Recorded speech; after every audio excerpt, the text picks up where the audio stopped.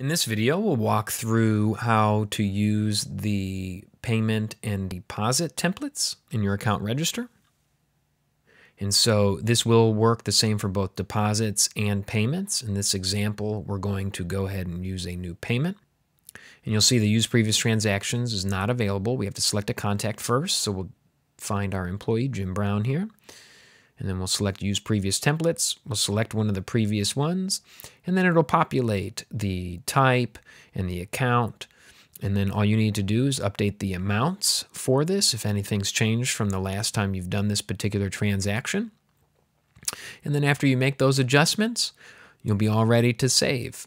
Now, the memos do show up in that use previous transaction screen, and so please be sure that you add memo information appropriately. And so in this case, I'm just going to update to the new payroll and then review what I have, click Save and Close. And now that transaction will be entered into your account register and will be available as a future template.